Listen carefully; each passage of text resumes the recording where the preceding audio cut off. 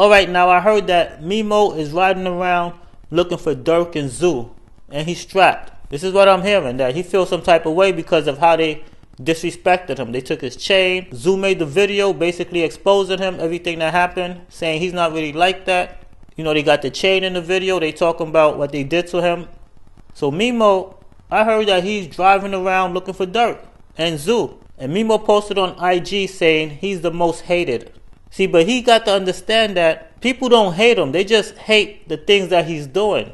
They hate the way how he move. He got to be more humble. For him to be riding around right now with that thing in the car, looking for Durk and Zoo, I think they must have pushed him to a point of no return. You know, because they going around telling people that he ain't like that, so I guess he gonna show them that he's like that. Is it worth it? No. Because Memo's making money. Why would you mess that up? It's not worth it. It's never worth it. Your money, finances, your family, that should come first before you do something, you know, that's not right and mess your whole life up. Because you might not be able to, you know, to make that wealth again. You might not be able to become successful again. It was probably just a one-time opportunity that was given to you. It's already hard as it is to be successful. So if Memo's out there really wilding, he needs to think about what he's doing before he messes his life up, you know, trying to do something to Durk or Zoo. You know, because at one point, they was all friends, so he shouldn't even take it there. He need to find a way how he could, you know, get to talk with them. Probably sit them down and fix the problem. And they really just want him to stop getting them in trouble. Stop making them look bad. That's what they want.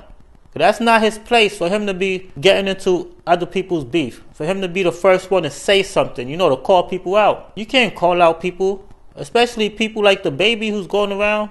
You know, he's supposed to be this gangster, beating people, shooting people. You cannot check him. If you're not on his level as a gangster, you can't check the baby. That's why he said, you know, in that message, he said, send the real steppers to come get me. And he said, I'm going to be here waiting to rock out. He said, send the real steppers at me. Now, somebody like Vaughn, he could check the baby. But Memo, they say he's not like that. So he should never said nothing. They should have made somebody with some stripes step up. You know, somebody that's known for doing things. They should have said something to the baby. Then it would have made sense.